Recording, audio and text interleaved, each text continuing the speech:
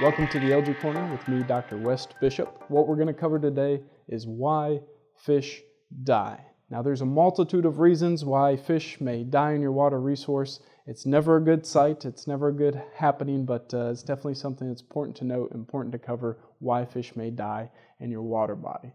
Now, the most common culprit of fish deaths is dissolved oxygen depletion. So fish need this dissolved oxygen in the water column to breathe, to live, and that dissolved oxygen may be depleted in many different ways.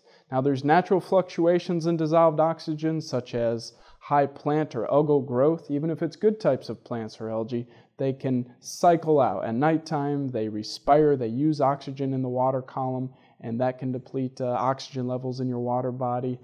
Bacteria decomposition of organic matter is another reason why oxygen may be depleted in your water resource. Now, this could be organic matter like leaves or grass clippings that just build up in the bottom of your water resource that they're using to deplete those oxygen levels, or it may be from natural cycling of dead algae, algal bloom that cycles out, or a plant population that crashes either naturally or following an algicide or herbicide application. That depletion of dead organic matter from bacteria can be at play. Now, weather conditions can also exaggerate this. If you have a lot of cloudy or rainy days, that can impede the natural photosynthetic processes of algae and bacteria.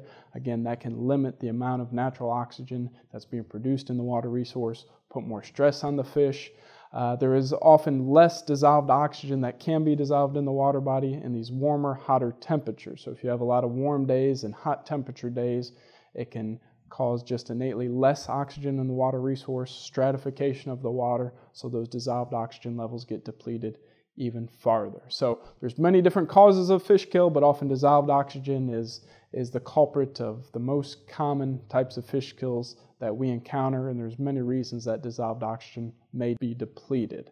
Now, the next area we're going to talk about is other products that may run off into your water resource. So there's a lot of terrestrially applied products that can end up in the water body that can pose risk to the fish and cause a fish kill. These may be from a nearby parking lot, a sealant that was put on a parking lot, stormwater runoff.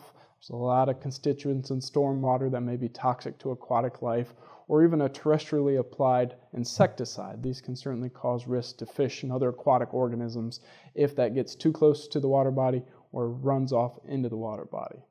Another culprit of fish kills are fish diseases or parasites or viruses. Now, often the fish have diagnostic symptoms or clues if they have one of these, so keep a close eye on them. But there are many different fish diseases that can cause mortality. One common one is called ick or ichthyothyrus. This is an ectoparasite, also known as white spot disease, very diagnostic looking.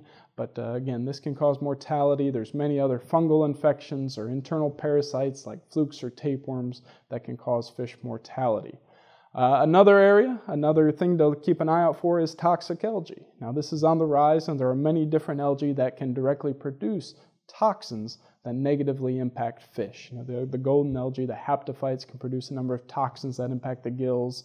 Some of the cyanobacteria can have acute toxicity with the toxins they produce, and indeed some euglenophytes or euglena can produce these fish killing toxins. So keep an eye out for toxic algae as well as a culprit to potential fish kills. Now, there's many other areas, again, a multitude of reasons why fish can die. Stress due to spawning or old age or just being overpopulated or overfed in a water resource.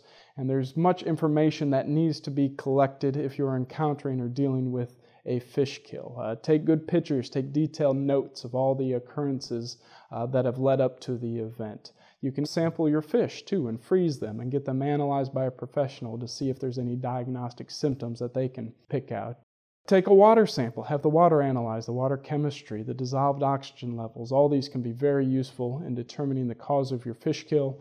And we do have another episode you should watch. So please see that episode for more information and well document the reasons you may be having a fish kill in your site. And as always, if you need help or assistance, we're here to help. Please visit stewardsofwater.com for more information.